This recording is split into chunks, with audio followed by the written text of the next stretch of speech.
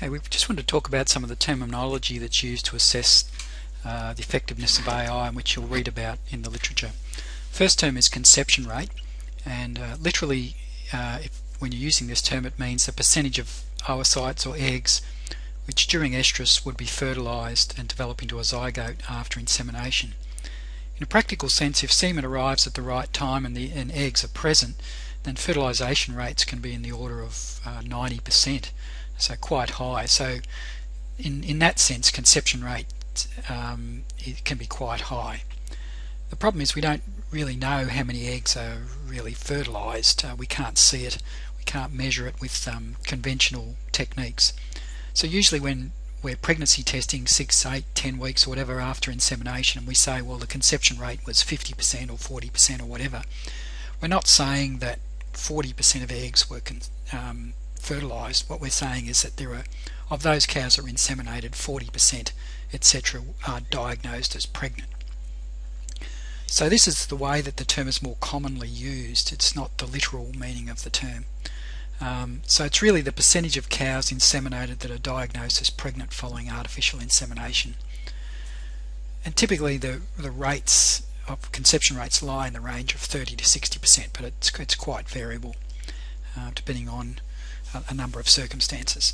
If you want to calculate conception rate using it in this sense, it's really the number of inseminations that result in a pregnancy divided by the number of animals that were inseminated multiplied by 100. So that's the standard way in which the term conception rate is used. Another term that's used is pregnancy rate.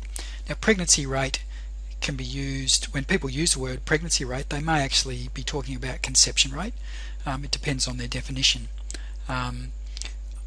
Other times it refers to the total number of cows that were diagnosed pregnant as a percentage of the whole group that were treated.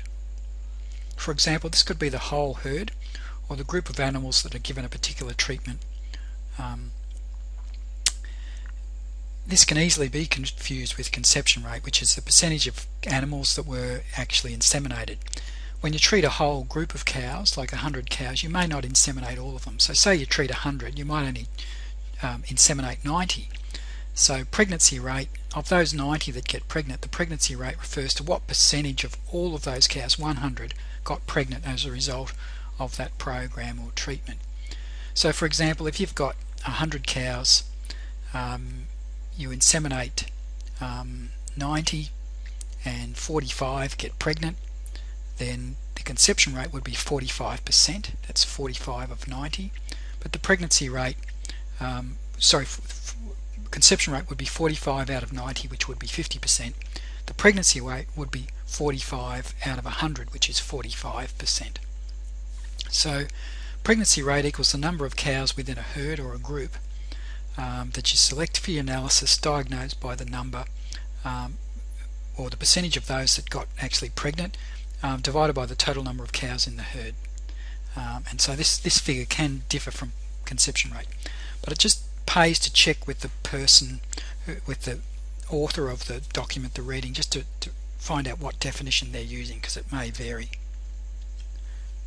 Other terminology that's used is the term in-calf rate.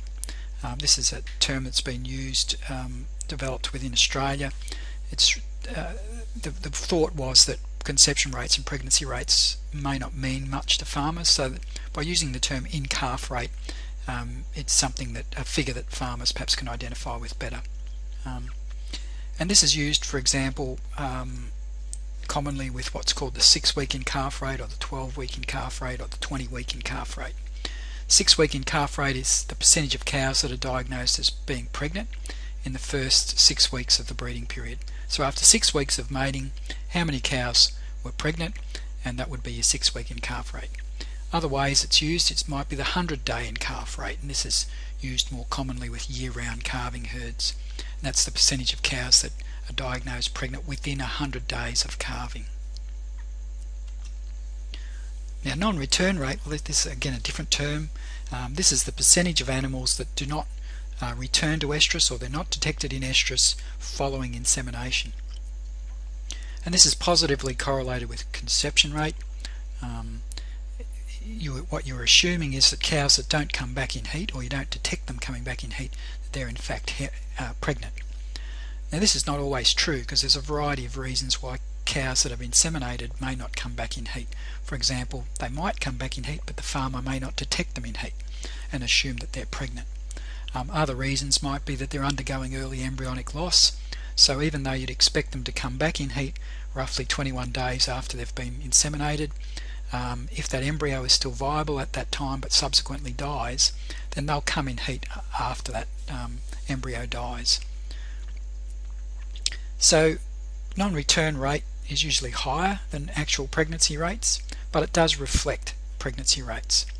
It's often used in situations where you haven't got pregnancy rate data, so the cows haven't been able to be pregnancy tested, but you have information on who was inseminated and whether they came back in heat or not after they were inseminated.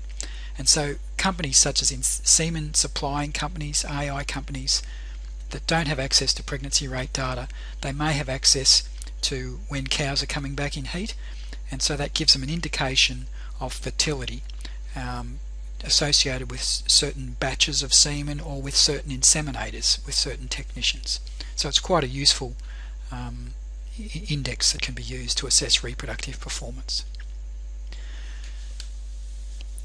So what you should do now is just have a think about some of these terms, and let's think about what's the difference between the non-return rate and the pregnancy rate. Which figure do you think should be higher? When would you consider using non-return rate data rather than pregnancy rate data? And what's the definition of the term 6-week in calf rate? So I'll just let you have a think about that, and we'll pause for a moment, and then we'll see how you went. So what's the difference between the non-return rate and the pregnancy rate? Well, non-return rates will be higher than pregnancy rates. Non-return rates reflect the percentage of animals that did not return to estrus after insemination, or were not detected in estrus after insemination, and that will reflect the pregnancy rate, but the pregnancy rate will be a more accurate assessment of who is actually pregnant. Non-return rates can be influenced by a number of factors, such as the ability of the farmer to detect heat, the occurrence of early embryonic loss, amongst other things. Which figure should be higher? Well, non-return rates will be inevitably higher than pregnancy rates. When would you consider using non-return rate data rather than pregnancy rate data? When you can't actually pregnancy test, but you have access to information on when cows are returning to heat and which cows return to heat. What's the definition of the term 6-week in calf rate?